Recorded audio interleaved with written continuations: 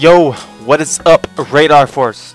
It's Dragon Radar here with another Dragon Ball Super video. Today, I will be listing 5 similarities that Dragon Ball Super has done that GT did as well. So without further ado, here's our number 5 on our list. Booyah! At number 5 on our list, we have a new transformation. In Dragon Ball GT, of course, they made Goku go Super Saiyan 4. And in Dragon Ball Super, they made Goku go Super Saiyan God. Even though they may not look the same, you can arguably say they're around the same strength. But I would still say Super Saiyan God would be stronger than Super Saiyan 4 just because of the scenarios that I've seen in Super. Which brings up a very interesting point. If Super does continue after the ending of Dragon Ball Z, how will they compensate for the power scaling compared to Super Saiyan 4 and Super Saiyan God, Super Saiyan Blue, or whatever transformation Dragon Ball Super decides to end off with? I'm curious to know how they will combine the two, or not combine the two, but compare the two, or will they just completely dump GT out of the way, or will they actually try to add it in there somehow? That's going to be interesting when it gets to that point, and I'm really excited to it. At number 4 on our list, we have the introduction of bringing Android 17 back into the anime. We know that GT had a saga called Super 17, where 17 in Hell and 17 on Earth came back, combined, fused, and became super strong and pretty much a freaking crazy strong enemy.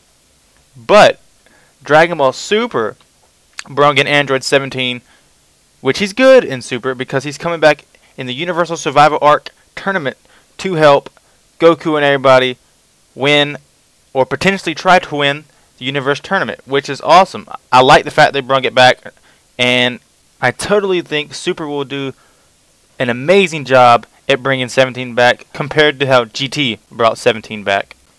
And that brings us to our number 3 spot on our list. At number 3 we have Exploring the Universe. We know that Dragon Ball Super is revolved around universes. They have 12 universes, I believe, in total. I don't watch subtitles of Dragon Ball Super, so correct me if I'm wrong, but I think it's 12. But in GT, they didn't go through 12 universes. They went out through their whole universe, basically. Goku, Pan, and Trunks, the whole, pretty much 3/4 of GT was out in space, traveling, trying to find the Black Star Dragon Balls and whatever happened along the journey. You know, it was kind of boring. Now, Super is doing a fabulous job of bringing all the universes together, or not together, but bringing them in a great storyline that's interesting and fun. So props to Super, they're doing a great job. And this topic brings me to our number 2 spot. On our number 2 spot, we have the introduction to different types of Dragon Balls. In Dragon Ball GT, we know that they introduced the Black Star Dragon Balls. And in Super, we know they introduced the Super Dragon Balls. Obviously, Dragon Ball Super. In Dragon Ball GT, the Black Star Dragon Balls were used by Emperor Pilaf, and he wished for Goku to be a kid. And the consequences to the Black Star Dragon Balls are that they are scattered across the whole universe. Universe 7, and you have a year, I believe, to get them back. If you don't, the Earth will be destroyed. I don't understand that. It's kind of lame. But you know, it was GT. And in Dragon Ball Super, they have the Super Dragon Balls. I don't watch Super in subtitles, so I have no clue what they do, and I don't want to know. But you guys probably know, so it doesn't matter. I assume once you wish for them, it takes a year to get them back again. I don't know. And I don't want to find out, because I don't want to spoil the show for me. And this brings me to our number 1 spot. This might not be the most interesting for you, but I personally think it's my favorite. But in Dragon Ball GT, they actually brought Emperor Pilaf back into the anime. From this point on, Emperor Pilaf hasn't been seen since Dragon Ball. He was never in Dragon Ball Z, to my knowledge. He might have been shown once, but I don't think he was. And in Dragon Ball Super, or Battle of Gods, Resurrection F, Pilaf was one of the main antagonists. And the reason I put this as number 1 is because the similarities are so close together. In Dragon Ball GT, the first person you see to bring up a problem is Emperor Pilaf. And in Dragon Ball Super, Emperor Pilaf is one of the first to cause a problem, such as in Resurrection F, he helped the remaining Frieza Force members revive Frieza.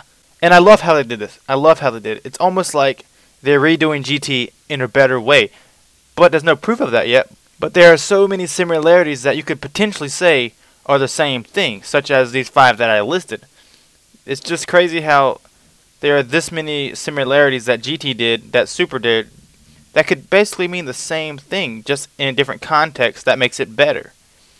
But that wraps this video up. Those are my 5 similarities that I could think of.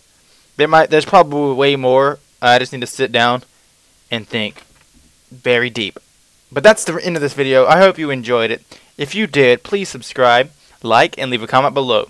And feel free to join our Discord. We have a small group in there, and I taught everybody, me and my squad, our squad, the Radar Force members.